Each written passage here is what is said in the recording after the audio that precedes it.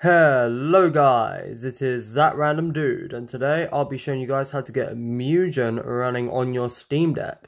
So before we start, make sure to like, subscribe, and make sure to comment if you have any questions, and let's get on with it. So what you will need is obviously Mugen, the Steam Deck of course, and Proton, which will basically allow you to get Windows games running on your deck. So I'll show you guys how to get all of that, but first we need to jump right into desktop mode. Let me just put that a little closer. Here's one, switch desktop, and I'll see you guys once it's on desktop. Okay, so now that we are in desktop mode, excuse my hair, you want to go to the Discovery store right here, just right there. And you want to search up Proton-Qt. So let me type that in. Bit hard to do on camera, but hey ho. So here we are. Proton-Qt. This is one you want to install. Yeah, I've already got it installed, but just launch it. And I think if you go, you will be able to install it. Install for, so or you can add a version if you want. So so I think because first you need to install the Proton, and after that you can just use it on your Steam Deck for Windows games. So once you've got that set up, Bob's your uncle. And what you'll need next is obviously your Mugen game. So I have it right here, and what you can basically do here is you can find your Mugen.exe. I've already added it to Steam, but I've got here, add to Steam, right there. That's what you want to do, so you can play it in game mode. Okay, so after you got that finished, we can go back to gaming mode, and I'll show you guys what to do next.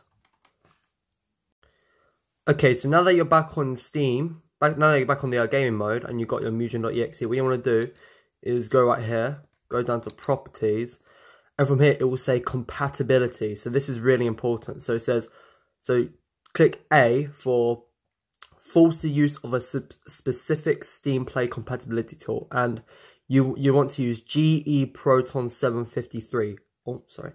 So this is the version that actually works perfectly. So once you've ticked that and got that version of Proton, you are now ready to play some Mugen. So let's wait for it to load up.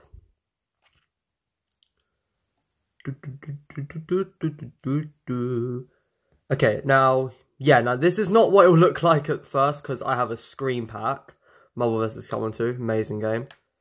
But you can install screen packs. If you guys need help on that, I'll tell you guys how to set up your screen pack. So what you want to do now is go all the way to input config and go to joystick config. And what I suggest doing, guys, is mapping F1 to one of the Steam buttons right here. So as you see here, I've got F1 mapped to the back button on the Steam Deck, L4. And and then from there you can just basically configure all your controls. Like you can basically configure anything else you need. So that is the beauty of the Steam Deck. So once you've got all that configured, I've already got my controls configured, so you just want to go to save. And you can save your settings. Obviously, you can change anything else here, like time limit, difficulty, but we don't need to worry about that right now. And here we go. I've got my roster right here. So I'll show off some gameplay, of course, because what would this video be without some gameplay? Let me just do Thanos. So the game does run perfectly right here. Good old Thanos. This is a custom palette I made using Fighter Factory. I might also make a video on that too, but on how to change character color palettes or something. But so this game does run perfectly through Steam. Play it on the go. Really cool. I've always wanted to play Mugen on the go, so this is really awesome for me. So just beating Kung Fu Man.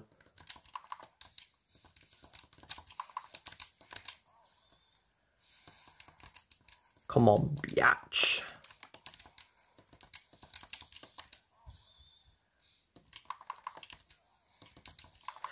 Now it is quite hard to do like the back sort of this input. I think like if you keep on like doing it more, like you basically get used to it. Like the membrane on the D-pad will just like get better with it. It's something I read about that on Reddit. But yeah, so that is basically how you get Mugen running on your Steam Deck. So if you guys have any questions, make sure to hit me up in the comment section.